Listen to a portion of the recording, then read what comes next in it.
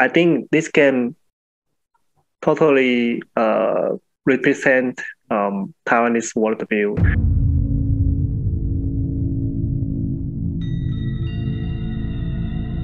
So the game is Detention, fǎnxiào. It's funny, fǎnxiào doesn't mean detention at all. Anyway. What's detention mean?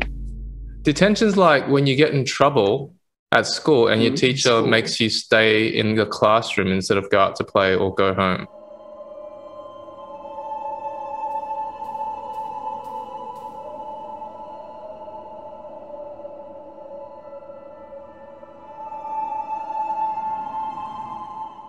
One of my friends is a professor at Fǎnxiào University. She had a student who was doing a project on whether or not video games would be effective for helping students learn about history, like the history of Taiwan, like during the White Terror. So she got me to play this game for her student and then write up a report of what I learned about Taiwan's history and Taiwan's culture based on the game. My simple because many players recommend and they say, this is so good.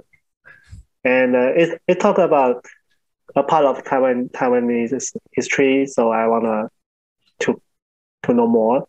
And I want to try by myself. How good is it? I got it because I started watching this Netflix series and then I realized the series was based on the game. So I'm like, what? There's a game?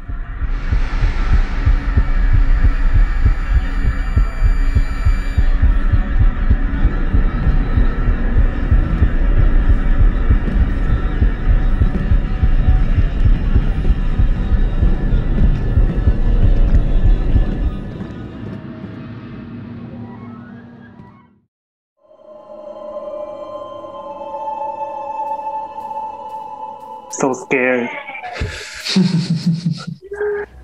Especially at first time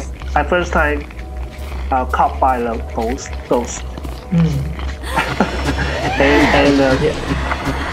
Wow. And my heart almost stopped. Yeah, and the music, right? The music as well. And the first time you're like, oh! But then every time it's the same, you know it's going to happen. It still freaks you out.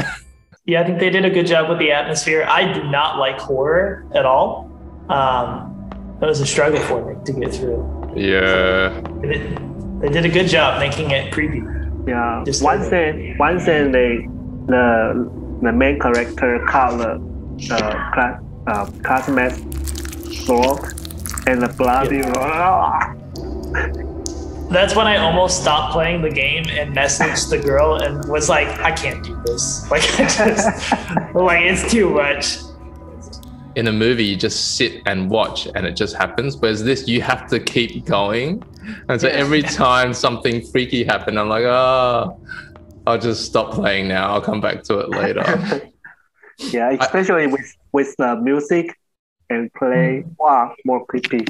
It's a 2D platform style.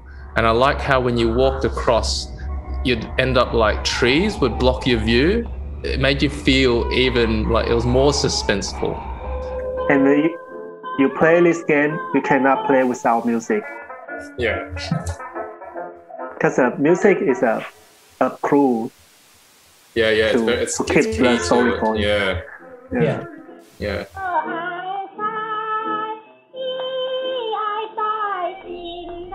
The two demons that escort people to the afterlife. Yeah. Like hey bai u something. Yeah, there we go.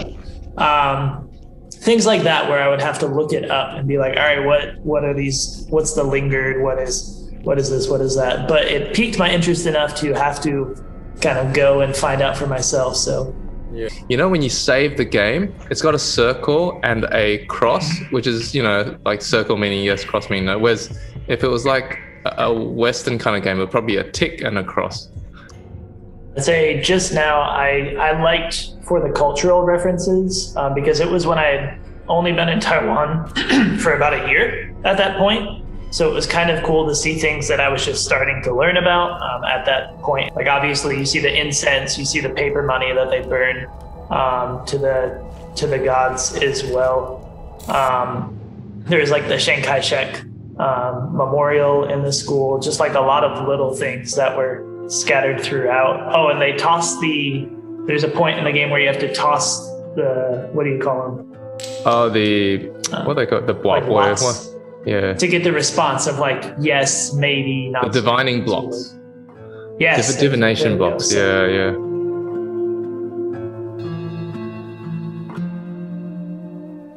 There's quite a few puzzles. It's too hard to me. Which ones? Which ones did you find too hard? Everyone. Yeah, I mean, as far as adventure games go, difficulty is probably about average.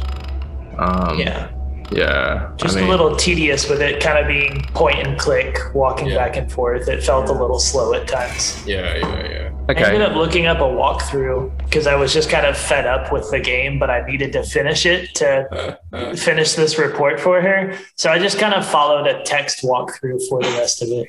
Like lengthwise, it was probably just right, or maybe a little bit long. But by the end, you had enough, I think. Yeah. Mm-hmm. It was about 3 hours? Yeah.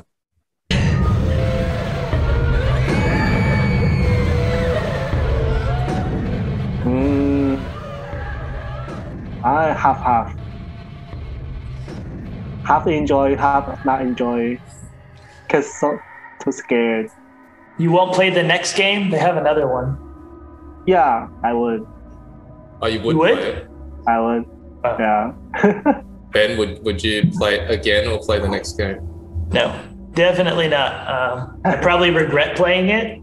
It's a bit gruesome. The guy's like hung and you have to go and cut his throat and then the blood all pours out. That's stuck with me. Like that is like ingrained in my mind. Like, oh. Yeah, I'm not sure enjoy is the right word. And I don't think I'd play it again. I mean, there's not much replayability value. And if the next game is similar to this one, I'm not sure I'm all that interested either.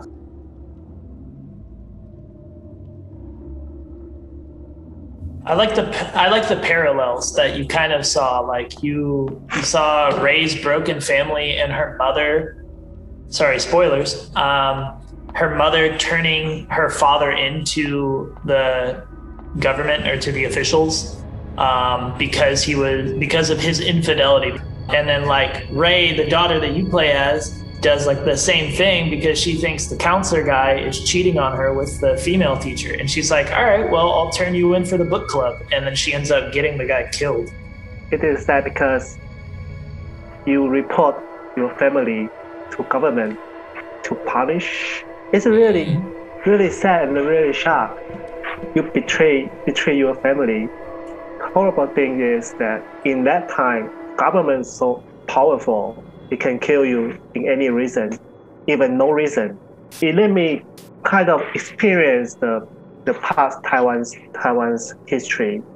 I like how we're introduced to that, and especially if you're not Taiwanese, I think it really exposes the emotional and psychological aspect of it, not just the factual, this happened and that happened, but what it actually felt like for Taiwanese people. Yeah.